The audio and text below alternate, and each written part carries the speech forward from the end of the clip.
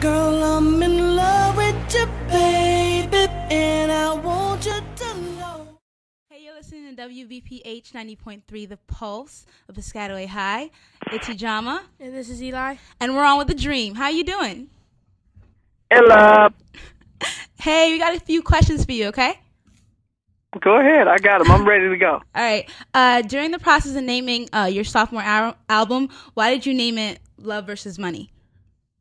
I named it Love versus Money because coincidentally, that's basically where I am. I'm at a crossroads right now with those particular things. A lot of money, you know, and when you're trying to look for love, it's very hard. So it's basically it's what I wake up to do. Like, am I doing it out of love or am I doing it, you know, out of trying to get more money? And I make sure that I keep myself very grounded and do it for the same things that I was doing it for before I got here, which is love. But I think I posed a question because I wanted to know what everybody else do it for, you know, what they wake up for, you know, and to put one against the other. And depending on which one you pick, you know, and how you wake up and go about your day and how you treat people basically kind of dictates what type of person you are. So just a question I'm asking myself and just a question I'm asking everybody else, especially in their relationship. Okay.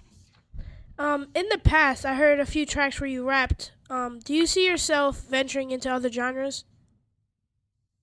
Do I see myself as what? Say again? Venturing into other genres.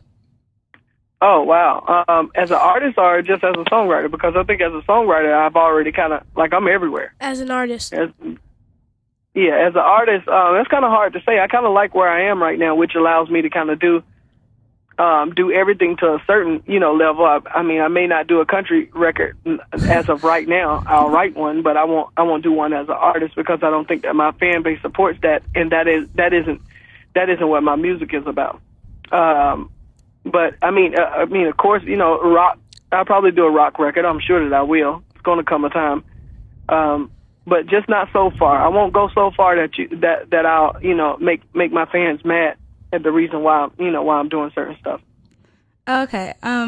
What would be one of the ways that you could become recognized by artists as a good writer? Like, what would be your advice to aspiring writers? To find writers? To aspiring writers, okay. People want to be like you. Right. Well, I think my way would be is more so that what I would tell like other writers is just stick with it. You know, it takes a while. You know, being a songwriter is different than anything. You know, you probably could be an artist quicker than you could be a songwriter because you have to really get good at what you're doing. You know, it's not easy, you know, writing these songs, but once you get it real, a long career. Hello? Yeah, I'm sorry, okay. I got dropped. Thank you for calling back in, okay? Yeah. No, that's all good. Back to that question, just to inspire them. But you just stick with what you're doing. It's going to take a while, but you'll definitely get to where you're going. If you have it, you have it. Make sure you surround yourself with people that'll tell you the truth. No matter how hard it may feel or a sound coming in, make sure you surround yourself in whatever venture you're trying to take on. Surround yourself with people that'll tell you the truth about what you're doing. Okay. We got 2 more questions. Okay. Being an artist and a songwriter in life, do you prefer behind the scenes or in the spotlight? Wow. Well, certain things that I want out of life that no matter what I'm going to do, I have to be in the spotlight. So it's something that I've just had to just accept. You know, I don't think you can become a billionaire without being a certain part of the spot. Everybody knows who a billionaire is, no matter whether they've been on TV once or twice or never been on. So what I want out of my life and how I'm going to get there, I have to go through the spotlight to get to it. I'm not in a generation where my grandfather's going to leave me $1 billion, so that means I have to go and make it, and I can't make that type of money in the dark. So, spotlight, here I am, you know. Okay.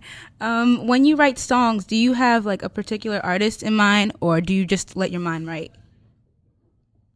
Oh yeah, I don't have we try to make sure that we keep the creativity flowing, and all. One of the ways that we do that is just by not usually like having a plan, just kind of like going in there doing whatever, and whatever song comes out, we figure out who the artist is that's going to be the best one to sing it. So if it's something for Sting, we say this is a Sting record. If it's something for Rihanna, it's a Rihanna record. So, and that's how it goes. Okay, thank you.